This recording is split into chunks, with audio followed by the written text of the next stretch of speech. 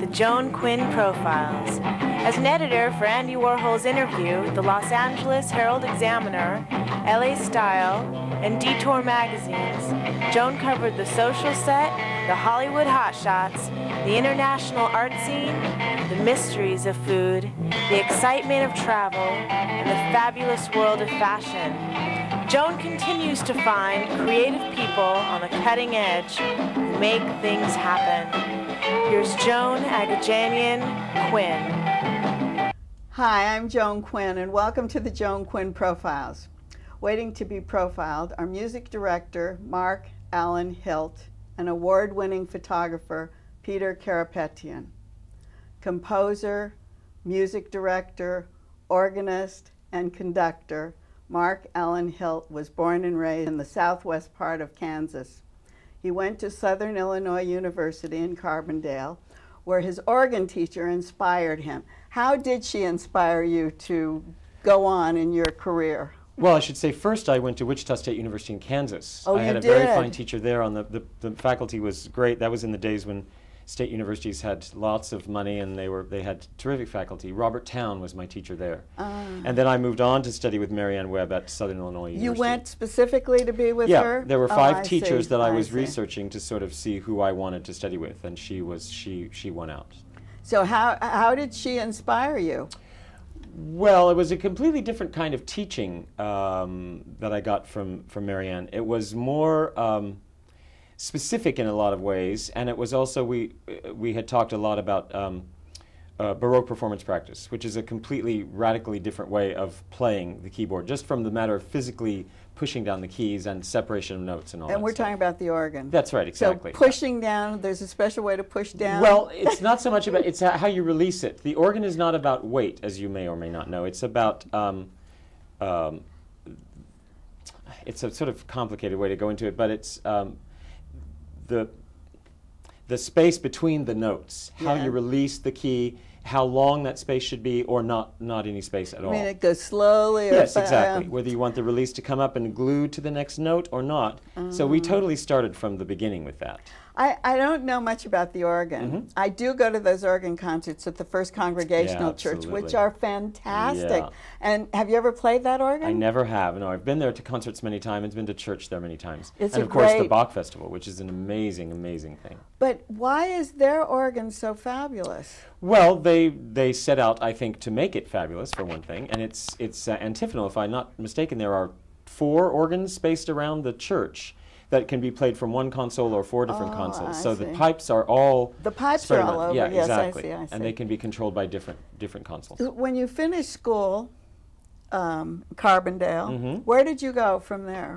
Well, I was either going to move to New York or Chicago or Los Angeles. We had 3 choices. Yeah, I had visited my sister out here and sort of fell in love with it.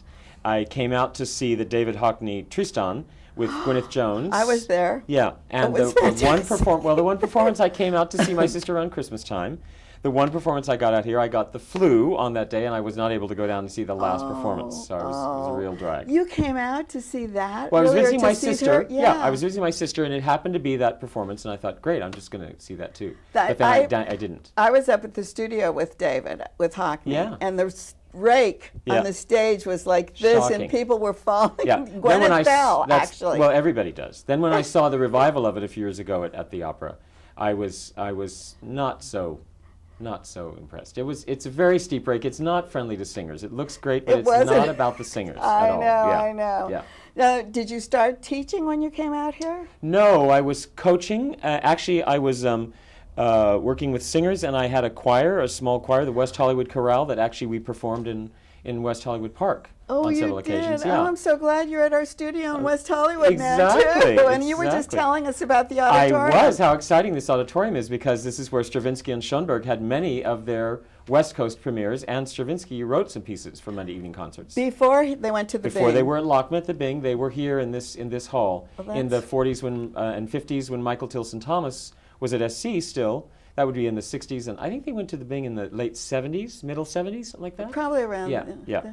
Oh, that's fantastic. Is that great? Yeah. So you're bringing us a little bit of history Two here. of our Jacaranda Lodestars, Stravinsky and Schoenberg. That's right. And the education part of your career? Well, that I just quite frankly sort of stumbled into. I had private students on and off, and of course, coaching singers is a kind of teaching in a way. Actually coaching their voice? Yes. Is that what? They would come to me to learn a role or something, and I conducted several performances of musical theater and opera, and so I would work with the principals and stuff.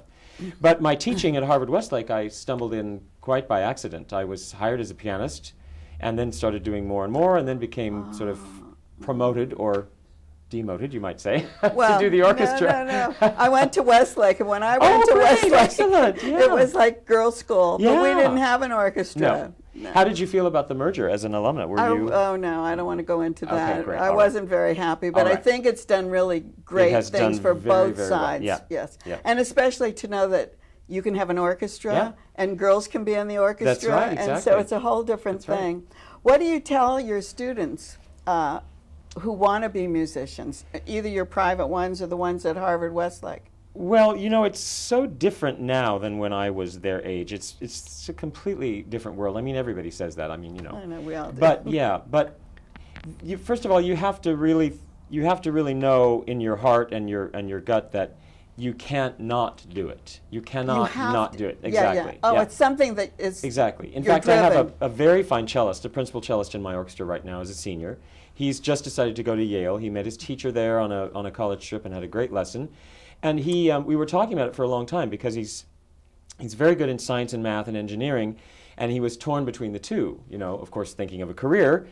But he said, you know, if I just have to, and then I'll see what happens. And they do go together, don't they? Science, Well, people always say music, that. I I'm not very know. good at math. You're not- I'm not very good at math at all. No, I'm not. They always say that. I mean, I understand the intellectual concept, but I'm not very good at math. I'm so. not good at any Yeah. of it. So I really think you guys are wonderful, Well, that thank you you. can just sit at a piano and play or conduct or whatever. And as a music director, you were the music director at Santa Monica Presbyterian. Is that what happened? First Presbyterian in Santa Monica. Yeah, exactly. And that's, how'd you get that job? And Well, what were you doing? I had been playing at different churches around. I was at St. Stephen's Episcopal in Hollywood for a while when I was living up in Hollywood and working at Tower Records. And then I was at Westwood Presbyterian for a while. And then I was freelancing for a while. I went out to Palisades Presbyterian. I have nothing. I just happened to be Presbyterian churches for a while. And then I subbed at First Pres in Santa Monica, and the soloist, the pianist and organist said, I don't want this job anymore. Do you want it? And I said, absolutely. So what were your duties? well, then I was just the organist. So I would just play for the services and work with the director to work with the choir rehearsals, play for the soloists, and, you know. And then you developed that space and developed, and then a Jacaranda came about. Right. With then Patrick Scott. Exactly, my partner Patrick Scott. Then I was, the director left, and we were sort of interim, and then I was interim for a while, and they needed to decide what the Friends of Music program was going to do in the fall. And this was in January or February or March. And How long ago?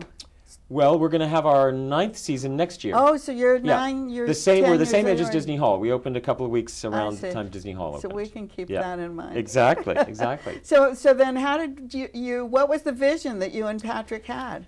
Well, we wanted the series to be more adventurous than we had seen in a lot of other series, right? Friends of Music was a very worthwhile series. I mean, it had presented all kinds of music of all kinds of performers.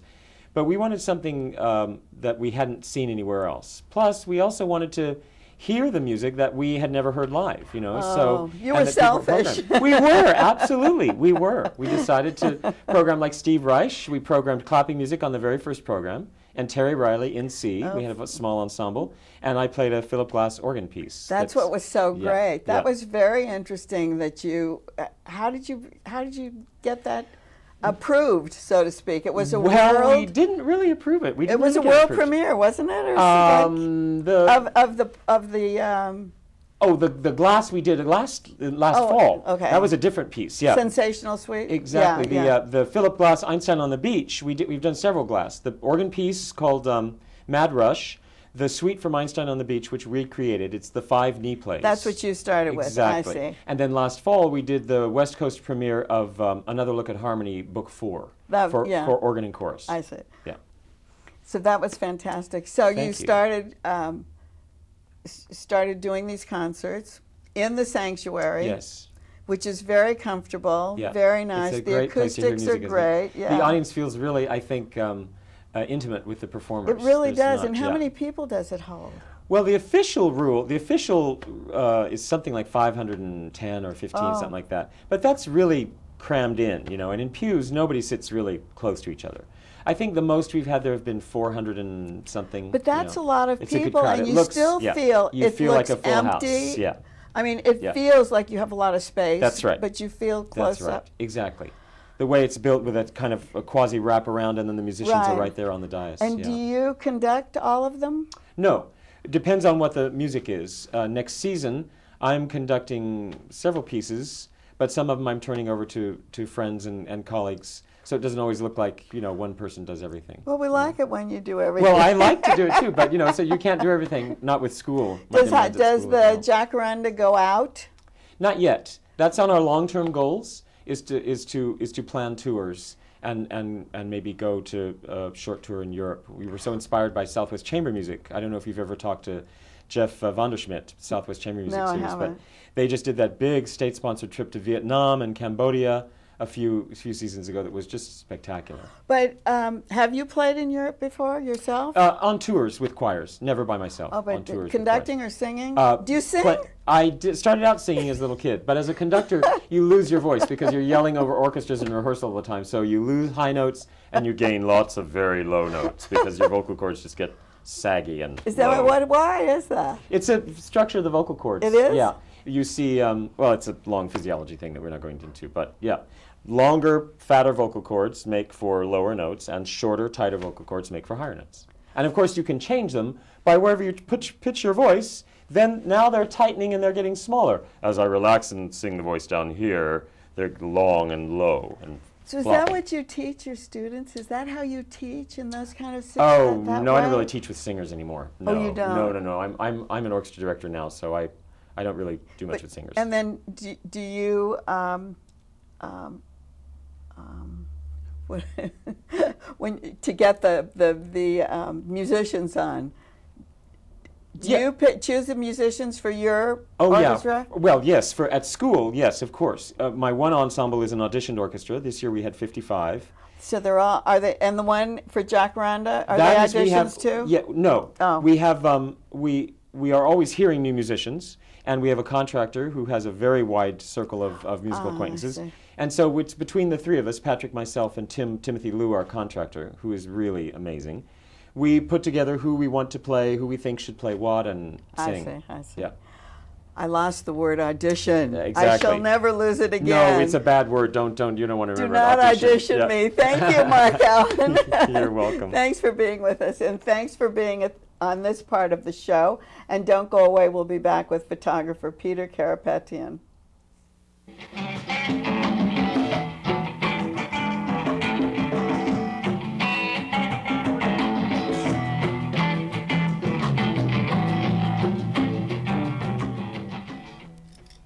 Hi, I'm Joan Quinn, and welcome back to the Joan Quinn Profiles. I'm here with Peter Carapetian, who is an award-winning photographer known internationally for his fashion, portraiture, and social documentation. His work has been featured in British Vogue, Brides, and many, many other European publications.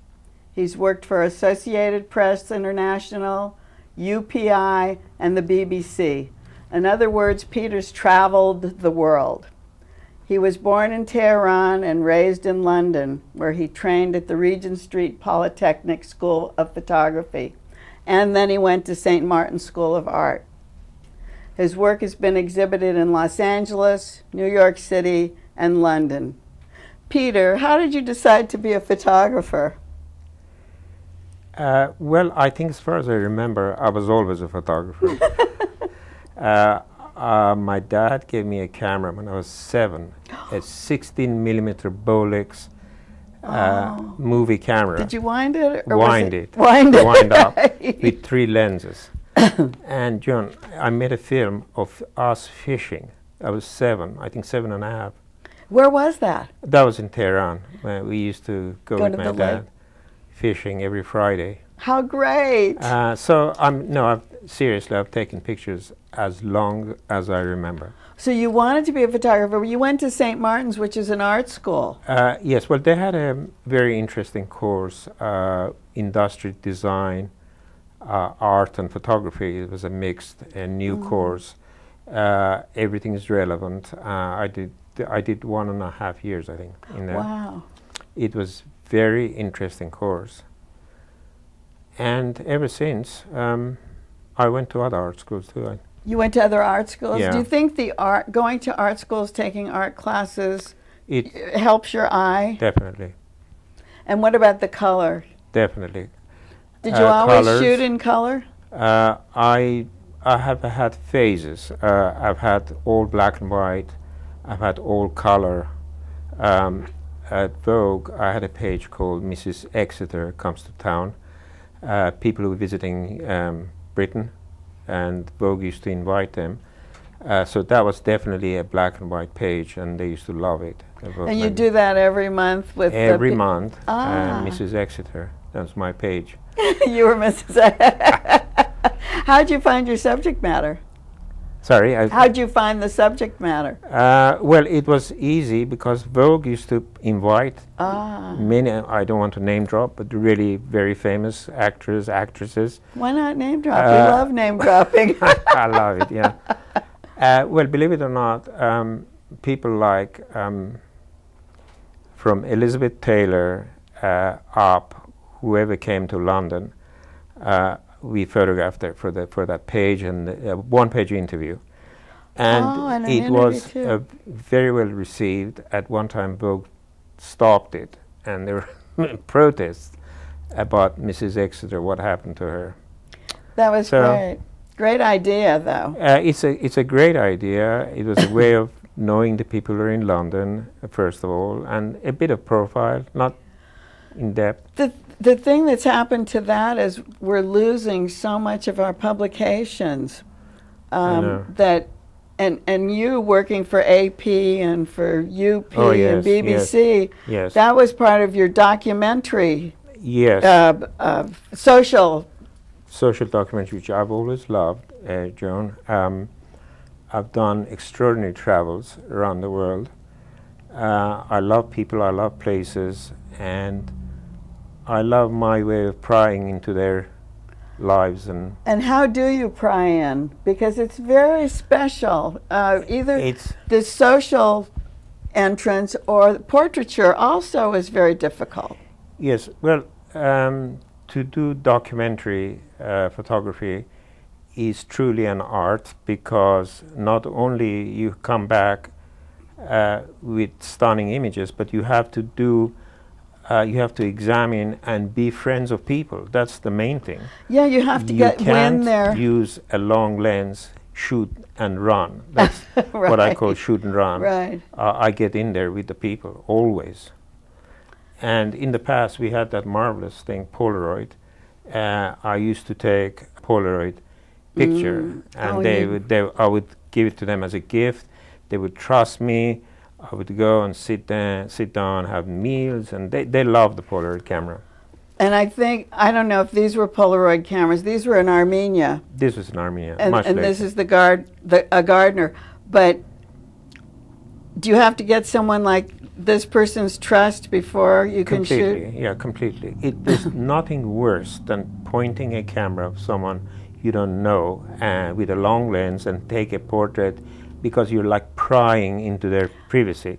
I don't do that. Long lens is really interesting, right? Because it's like sneaking up on them. It's sneaking up on them. I talked to this guy. Actually, he's a grape grower. He was just preparing for the grapes.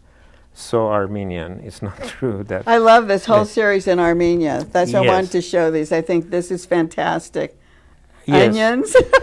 Onions. That was extraordinary, because I just happened to... We were driving to go somewhere else. I was going to Karabakh. And on the road, I see these cars full of stuff. They're going to the market. So anyway, I had to honk and stop him, because it was impossible. So anyway, I go and introduce myself. He said, why do you want to take it? What's so interesting? I know, what's so... Look at how beautiful it is. Anyway, I did the pictures. So it was very innocent, you see. He said, Mr. Peter, if you go back to America, can you send me a Toyota truck? He said, but a spare engine too, if you don't mind. Send you one? Send who and where? You see, it's wonderful. I thought it's so innocent. Like so intimate that he So could talk intimate. to you about So that. that's what I'm saying. This is one of my favorites because you Yes. see these women along the road, The gata, don't you? Delicious. Freshly baked. I buy the gata, I eat it, talk Was to this them. gata? This Yes, gata gata. is a dessert. Well, it looked it's like a bread sweet. to me. It's a sweet, but thick, quite thick. And when I ate it with them and said, can I please take a picture? Of course. But had I stopped the car, put the camera out there, they would have, it's insulting. Because they have big smiles, they're showing their Well, wares. we had a great conversation, a great time. And what do you use to shoot something like this? What kind of camera? I used then the Nikon, now it's Nikon, 35mm. 35 millimeter? Interesting thing is, these are prints from Ektachrome. No Photoshop. It's just scanned and reprinted. This bright, No, absolutely no no color photoshopping, on it. nothing. It's natural. fantastic. This church, Yeah. this Vonk, is it? Yes. Joan, and very quickly is, we have forgotten actually Ektachrome, but that was the Bible of color photography. But that's film. That is film, analog, that's what I'm saying. Are you These still are using all that? analog. Oh, that's why they're so beautiful. And the color, I think you saw, it is vibrant, and I don't have to do photoshopping. These are on view at the Tripod Studio. Correct, In, yes. on Main Street in Venice. Venice. Yes. Which is a charming, I happened to be going to some art openings the other day and I drove by it twice and I saw your piece in the window and it really shows up beautifully. Yes, you'll be surprised how many Armenian families have stopped touring around there. They've seen the window in Armenia. Because and they're this all is in the window and the Yes. pomegranates is a big draw. Yes. What's the That's story great. of the pomegranates? Well, this is a village I was walking around. This is someone's balcony looking over the orchards, just heaven place. And there were pomegranates all the way on that thing. The lady, the farmer's wife, was doing it for the kids. They're sitting on the floor and she was balancing this. So I was looking at her and talking, and suddenly the whole thing fell off, except the two. And you know what she said? I said, I like to take a picture. He said, yes, take it. Because why didn't they? I said, why didn't they fall? Because they're in love. They didn't fall. Oh, how Isn't that cute. amazing? They're in love. They're Oh, in I love, she said. love The that. rest fell off. Oh, that's So great. that's the story now. Was it all in Armenian? In Armenian, yes. Absolutely. Everything was in Armenian. Yes. So this is what we call social documentation. Yes. Right? The best. Do you write stories that go along with it, or are you just doing an oral history with me? No, I wish I could just memorize, make little notes of this family became friends. I had breakfast with them. And so those notes and names, and if I revisit, they're always there for me. I go say hello. We didn't talk much about the church, but there's churches like this all over Armenia. They're all over Armenia. Well, all over the Middle East too, right? Yes, but we have more churches than anyone else anywhere. Well, they're sanctuaries. They're gigantic. They're majestic, and they did a great thing of protecting people. People that used to run away from the Turks rampaging, and they used to hide in these places, close the door, put rocks there, and they could never penetrate. Beautiful. They have canals and all secret canals. Most of them came out nowhere else. So they're Well, sanctuaries. canals reminds me of that of the Venice pictures that you Yes. took. But one thing about the trip to Armenia and the photographing, were you on assignment? I was on assignment, yes. You were on assignment. Yes. Where do your assignments come from, actually? Well, the Armenian route was, I did a book on Armenian costumes, which I'm Oh, sure you yes, know. I was going to ask you about that. That was sent to Armenia. And in the days of the communist regime. The Spirkmuseum wrote to me, that's the Arts Council then, and invited me to go to Armenia. Oh, how great. So then I did a reconnaissance, then I went back to England, and then this was the second trip after the fall, so there was a big gap. But I'm determined to finish it the way I want to do it, continue it. It is not an easy place to photograph. The distances are all by horse or by walking miles, carrying equipment. It's very difficult. And there's very harsh seasons that you can't really do anything. Best time, I think, is March, April, May, and then you've finished until the fall. I see. So it's an involved project. I'm going to go really quickly because I know at the Tripod Gallery you're having a show of Venice photographs. Venice, Italy, yeah. And these are totally different in color. Yes, yes, interesting. I've kept the colors away like a black and white, but only bring in some tones, as you can see, the rope and all that. I'm going to do this. Because San Marco. These are all details of Venice. I don't show the obvious. And this last one. And the canal and the boat garage. The boat garage. Peter, our time is up. But I want to thank you so much for coming today. Absolutely. Thank you very much. Thank you very much. And keep writing to JAQUINN1@AOL.com. And we'll see you next time on the Joan Quinn Profiles.